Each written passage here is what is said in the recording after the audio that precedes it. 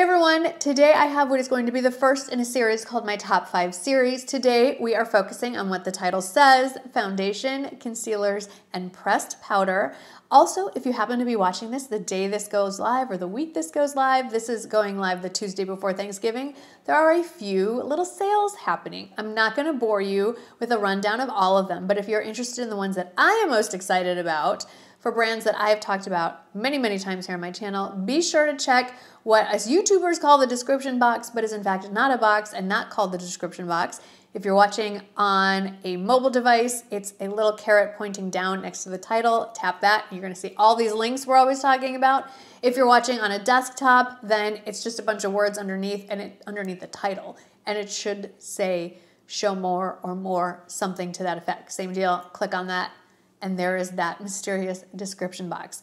Before I launch into my top 5s of those categories, I should tell you what kind of skin we're dealing with here, because I can only speak from my experience. So, as of right now, November 2022, this is 49-year-old skin. It is dry, it is sensitive, and it is reactive, meaning there are some weird reactions that happen when I put on different kinds of products that it doesn't like. Case in point, where is it? Not sure if it's visible on camera, but I tried something new, got a big ol' zit. Yay. So that is what we are dealing with. I should also point out I live in San Antonio, Texas, where most of the time it's really hot and a little more humid than most other places. So I ask a lot from my foundations in particular and concealers, and I'm the kind of girl, I put it on in the morning and I don't look at it again until I take it off at night. So it has to hold up all day long. All right, let's start with the foundations. We're going to start with the least expensive and work our way up. Number 1 is a rather long name. It's the L'Oreal True Match Nude Hyaluronic Serum. It is a foundation, although they market it as a hybrid between skincare and makeup. That's why they're calling it a serum. That is marketing. It comes in 14 shades. I wear the lightest shade, shade 1, which ranges from 0.5 to 2 on their whatever scale they're referring to. So one of the claims for this foundation is that you don't have to be as precise in picking your shade. One shade can cover quite a few shades, which is nice. I wear, like I said, the lightest shade in the winter and most of the year, and then when I fake tan, it's just the next shade up. So there's a lot of variation between the 2 shades. This will give you a natural, radiant finish. It is supposed to be good for all skin types, but it is particularly good for sensitive skin. I can attest it's great for post-procedure skin as well. I had a series of laser treatments done earlier this year, and when I could start wearing makeup again, this was the one that I reached for that didn't irritate my skin at all, that still looked good over the texture as my skin was shedding, which sounds disgusting. It looked worse. But it was covered up very well by this. And I would say the coverage is light to medium, closer to the medium side. This has also been said to be a dupe for the Armani Luminous Silk Foundation. It's been quite a few years since I wore that one. That's one of the foundations that made my skin react very badly with cystic acne. But I will say the finish is absolutely gorgeous. This one is a stunner. The only negative that I have to say about this is the delivery system isn't great. It is a dropper system, and it can get really messy around the top of the bottle. The website actually says to wipe off the sides of the dropper on the inside of the bottle before you put it back in, and that should help with the overflow. It's just one of those things. This is pretty pricey for a drugstore foundation. Next on the price range is the Face Atelier Ultra Foundation Pro. This one is $38. There are 25 shades, and I wear the shade 2 Ivory, shade 3 Wheat, if I have a fake tan going on. Shout out to Lisa J Makeup for first introducing me and even giving me the idea of this foundation, and then to the makeup artist who did my makeup, her name is Olivia, for my Gigi New York shoot a few years ago. That's what she used on my face, and once I had it applied, I realized that Lisa J Makeup knew what she was talking about, and this is an outstanding foundation. So this has quite a few interesting attributes. It is said to have a built-in primer, so for those of you that prefer to use a primer first, it's not necessary. It has a unique silicone formula. It's not the same as all the other silicone-based formulas out there. You do have to shake it up really well, but because of that, it sits on the skin really beautifully. It is waterproof and transfer resistant. Depending on how you apply it, you can either wear it all the way sheer or build it up for total full coverage. So that flexibility is really nice in one bottle. It wears all day long. It has a natural, more satin finish, less glowy, less radiant. It's not completely matte though. It has a nice natural sheen to it. It is fragrance-free and oil-free, and it is said to last all day long. I can swear that, in fact, it does. The only negative I have to say about this is that it is a little bit harder to find. So I will link it to where I find it, which is on Amazon. But Amazon doesn't always have the full shade range. This also does not contain SPF. So if you want to wear this on a day where you know you're going to be around a lot of flash photography, say at a wedding or other special event, this is fantastic. I also like that it doesn't have SPF because we should not be relying on our makeup to give us SPF coverage. You need a separate product for that. This one is great on its own. I have also worn it combined with other foundations to give them a little more longevity and water resistance. So I'm really glad I have this in my arsenal. I do find that this is a thicker foundation in consistency, so I do prefer to apply this one with a damp beauty sponge. All the other foundations, I should have said, I always apply with a BK Beauty 106 brush. Without fail, that's my go-to foundation brush. Number 3 on the list at $40 is the Wander Beauty Nude Illusion Liquid Foundation. I wear mine in the shade Fair Light, which is a shade too warm, dark for me, but I don't mind. It really warms up my face and makes me look really healthy. This one is very long wearing. I should say that it comes in 12 shades, and I wear the shade Fair Light.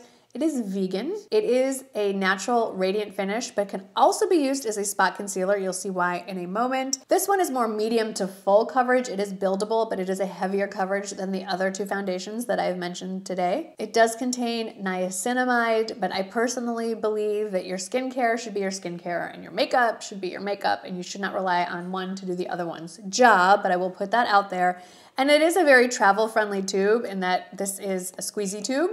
So the unique part about this one, it is a doe foot applicator, a rather big doe foot. But this is why you can use this as a spot concealer, or you can take the bigger side and just swipe it on your face and then blend it in. Again, I prefer to use a brush for that. I like to talk about the positives, but I also like to bring up the negatives. And again, the only negative with this one, it does have a smaller shade range, but also when you pull the doe foot out, you have to get it past this little, almost like a shelf. And when you pull it out, sometimes it splatters out the product a little bit, little tiny droplets. So just be aware of that. Maybe don't point it at your clothing when you open this bottle. Next, a fairly recent find. I think I started wearing this one this year. It is absolutely gorgeous. Probably my currently most worn. It's the NARS Light Reflecting Foundation, $49, 36 shades. I wear it in the shade Yukon most of the year. Fake tan time, I wear it in the shade Fiji, I want to say. This one is definitely more medium but buildable coverage. It's a natural glowy foundation, lasts all day long. This is the one I reach for.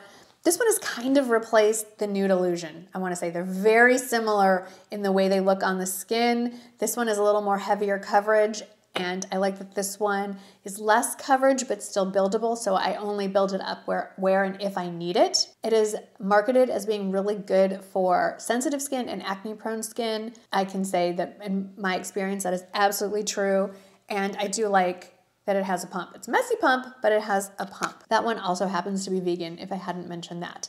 Now, my most expensive and over all the years most worn foundation, and what I'm wearing today, the La Mer Soft Fluid Long Wearing Foundation. This one does have SPF 20. It is currently $140. I keep buying it anyway. There are 27 shades. I wear mine in the shade 120 Ivory. This is weightless on your skin.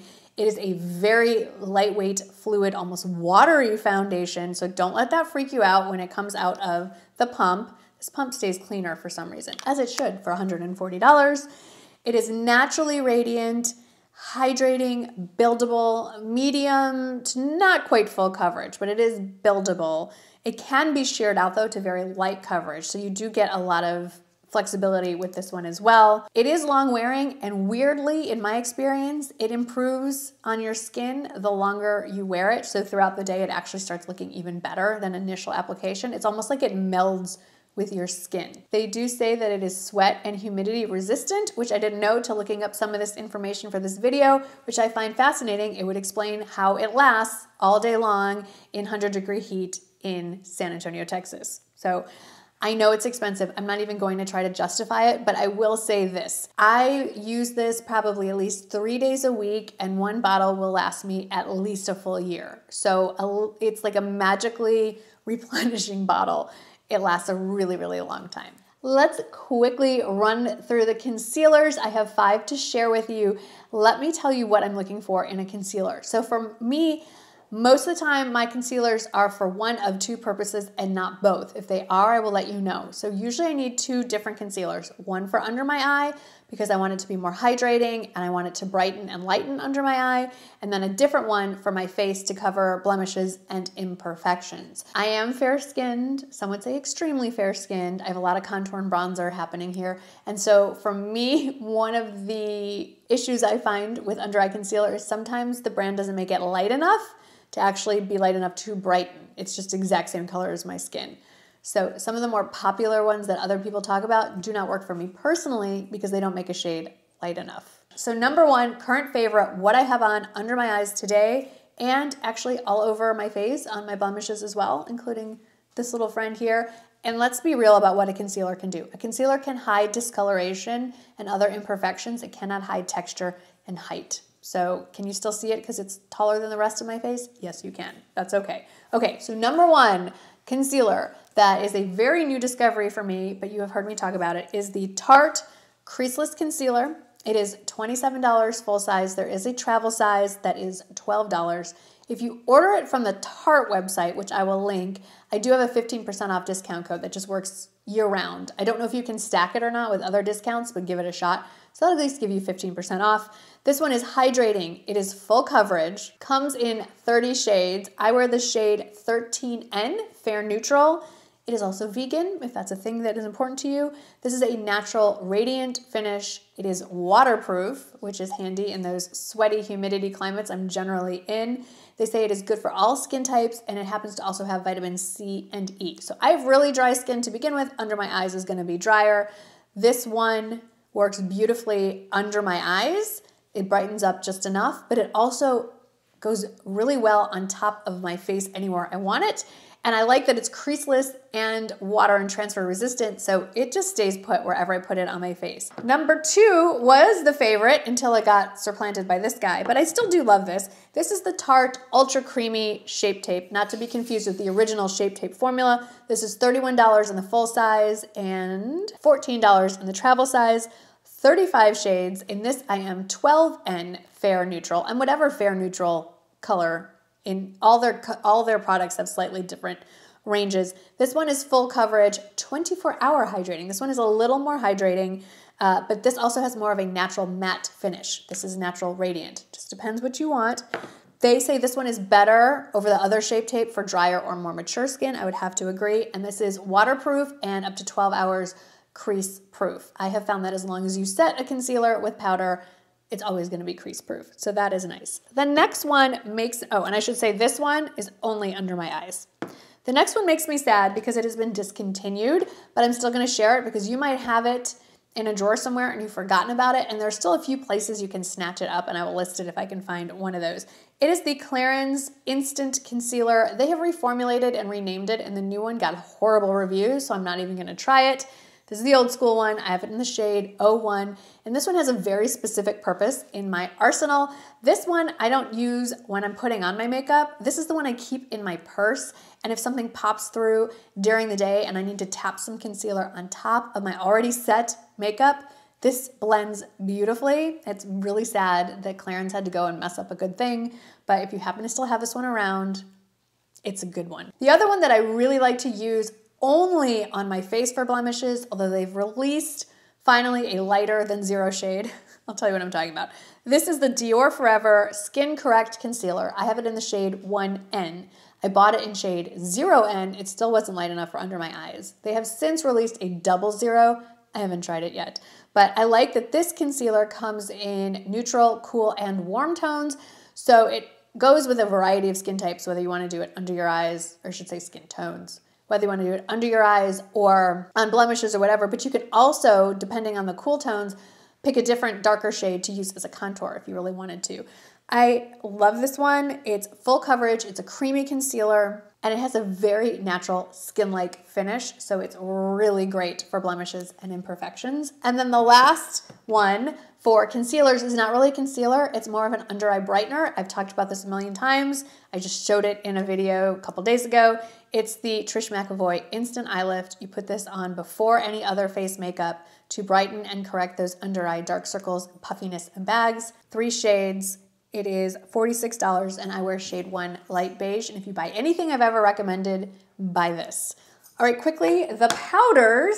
So this one is a specialty one and the newest one. It is the Charlotte Tilbury Airbrush Brightening Flawless Pressed Powder. I only use this with a powder puff to set my under eyes. It brightens, sets, makes everything smooth and seamless. It's fantastic. And what's really nice is it's refillable. So you buy the compact once and then you just buy the inserts. Comes in 2 shades, 1 light, 1 deeper.